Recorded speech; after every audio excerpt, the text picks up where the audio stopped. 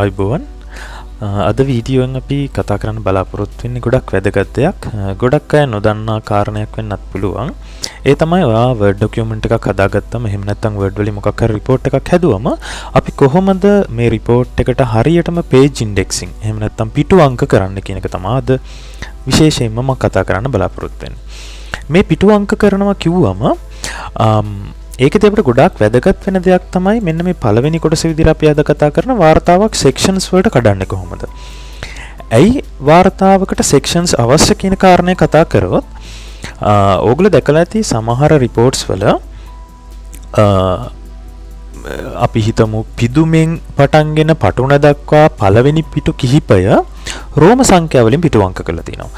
ඉතුරු කොටස ඒ කියන්නේ වාර්තාවේ නියම හරය හින්දු අරාබි ක්‍රමයට තමයි පිටු අංක කරලා තියෙන්නේ. ඉතින් අපි අද වීඩියෝ එකෙන් කතා කරනවා පටුන දක්වා කොටස රෝම සංඛ්‍යා කරන්නෙත් වාර්තාවේ හරය හින්දු අරාබි ක්‍රමයට පිටු අංක කරන්නෙත් කියන එක.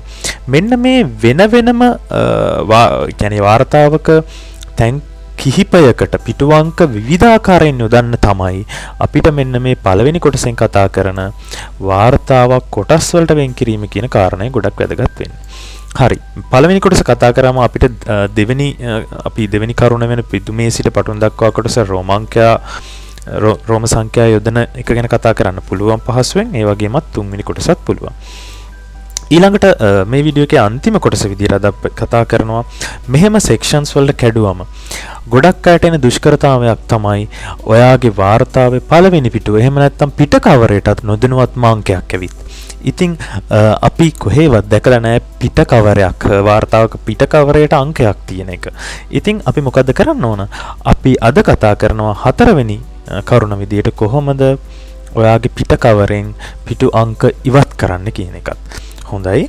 එහෙනම් අපි ඉක්මනට පළවෙනි කොටසට යන් කොහොමද වාර්තාවක් sections වලට වෙන් කරන්න කියන එකට.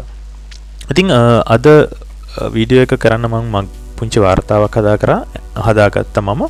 ඒ තමයි Amazon ගැන. මේකේ මට පිට කවරයක් තියෙනවා.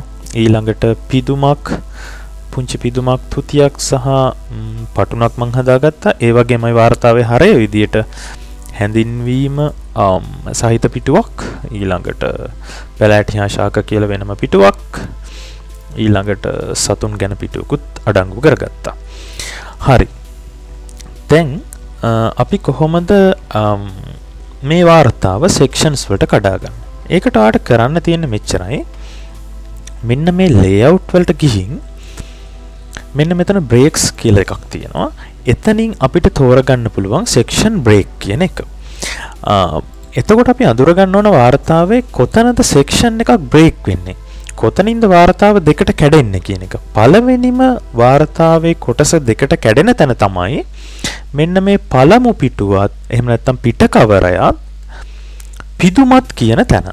මෙන්න මෙතනදී එක section එකක්, ඒ කියන්නේ section දෙකක් වෙන වෙන තැනක්.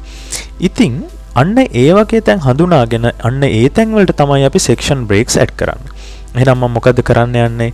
මෙන්න මේ පිට කවරයත් පිදුමත් අතරට section break එකක් අවශ්‍යයි කියන එක කරන්න පිදුම ගාව මම ක්ලික් කරලා layout වලට ගිහින් මෙන්න මෙතන තියෙන breaks වල continuous හොඳට බැලුවොත් පේන්නේ insert section break and start the new section on the same page කියන option එක මම තෝරනවා.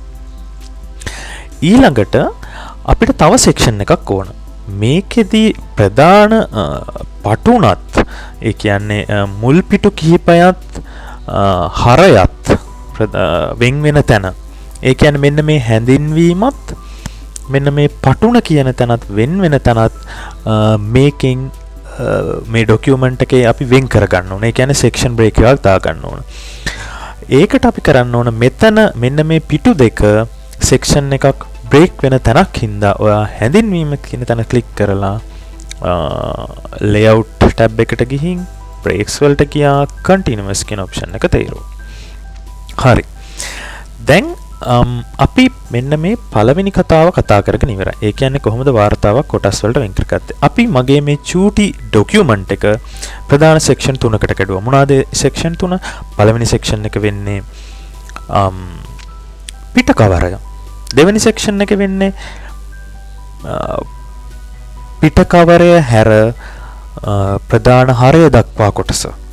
අපි සාමාන්‍යයෙන් ડોකියුමන්ට් එක රෝම සංඛ්‍යා වලින් අංකනය කරන කෑල්ල. ඊළඟට තුන්වෙනි සෙක්ෂන් එක වෙන්නේ මොකක්ද? ප්‍රධාන හරයට සහ අවසාන පිටුව දක්වා කොටස. ඔන්න ඔය ආකාරයට අපි මේ වෙනකොට සෙක්ෂන්ස් වලට ડોකියුමන්ට් එක කඩාගෙන ඉවරයි. හරි.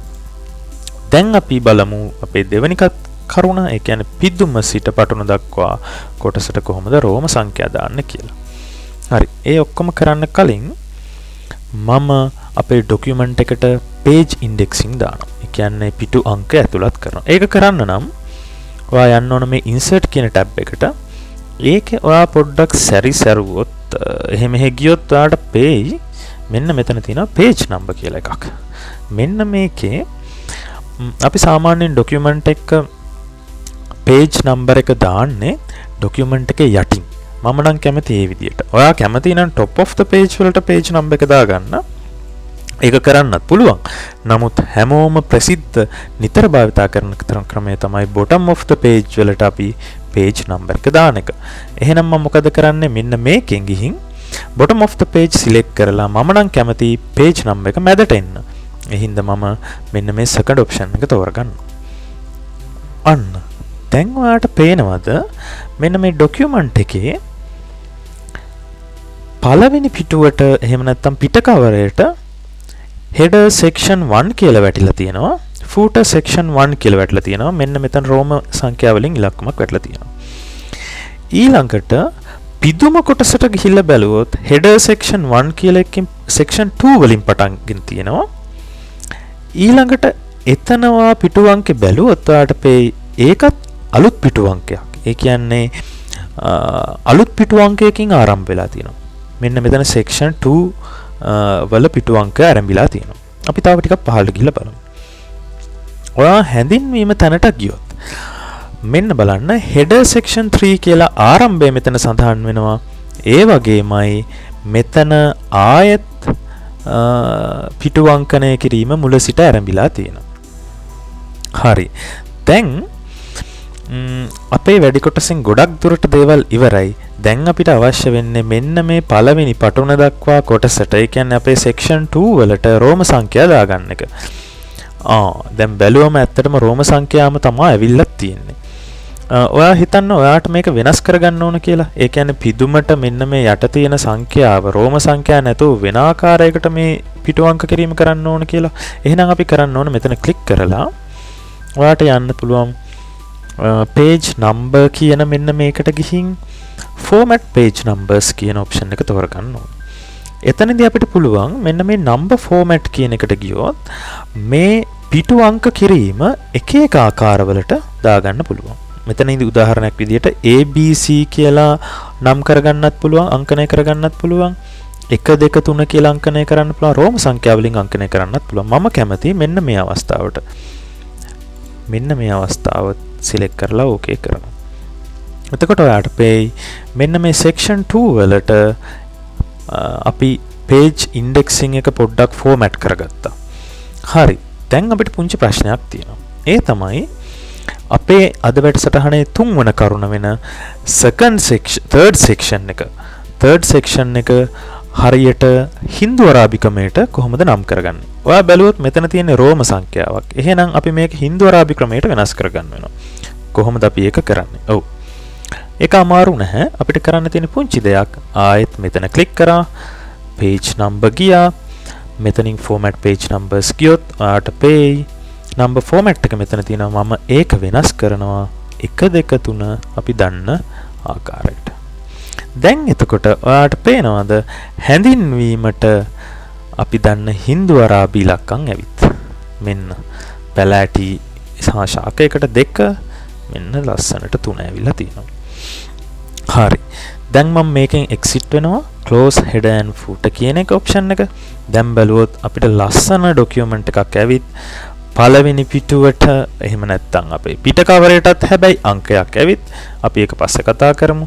නමුත් දෙවෙනි section එකට පිදුමට මෙන්න රෝම ඉලක්කම් වලින් 1 2 3 ආකාරයට ඇවිත් ඔව් හැඳින්වීම පටන්ගෙන තියෙනවා හින්දු අරාබි ක්‍රමයට 1 2 යනාදී වශයෙන්. හරි. එහෙනම් දැන් අපි කතා කරන්න තියෙන්නේ අන්තිම එක අද අපේ වීඩියෝ ඒ තමයි අපි හැමෝටම කරදරයක් වෙච්ච පළවෙනි පිටුවෙන් කොහොමද පිටු අංක අයින් කරන්න කියන එක. හරි.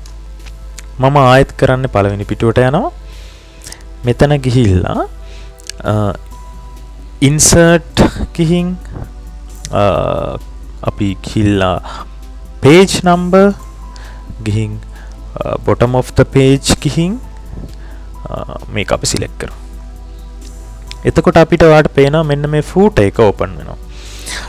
එහෙම නැත්නම් මේ footer එකට යන්න පුළුවන් තව ලේසි ක්‍රමයක් තමයි අපිට මෙතන ගිහිල්ලා page number එක ගාව double click කරත් හරි. එතකොටත් මේ footer එක open වෙනවා. අපි mark කරන්න ඕන මෙන්න මේකෙන් page numbering ඉවත් කරන්නේ කොහොමද?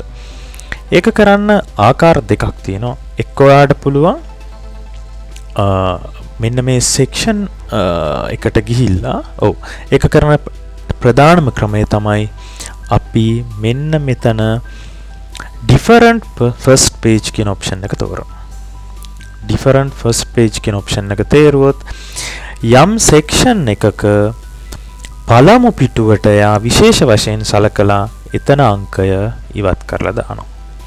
දැන් ඔයාට බැලුවොත් පේයි මං මේ header and footer වලින් exit වුණොත් අපේ document එකේ first page එකේ එහෙම නැත්නම් පිට කවරේ page අංකයක් නැහැ. නමුත් අනිත් හැම එකටම අනිත් හැම පිටුවටම අපි බලාපොරොත්තු වෙච්ච විදියට page අංකයක් ඇවිල්ලා තියෙනවා. හොඳයි එහෙනම් අද මම හිතන්නේ අපි කතා කරපු මේ ප්‍රධාන මාතෘකා හතර ගොඩක් වැදගත් වෙන්නේ නැති. සමහරට ඔයගලන්ට තව ගැටලු තියෙන්න පුළුවන්. ඒ වගේ ගැටලු තියෙනවා නම් ඔයගලන්ට මගේ email එකට email එකක් දාන්න උනත් පුළුවන්. එහෙම නැත්නම් comment එකක් දාලා කිව්වොත් මට මම දන්න දෙයක් ඔයගලොත් එක්ක share කරගන්න පුළුවන්. එහෙනම් තවත් වීඩියෝ එකකින් හම්බ වෙනකන් හැමෝටම සුබ දවසක්.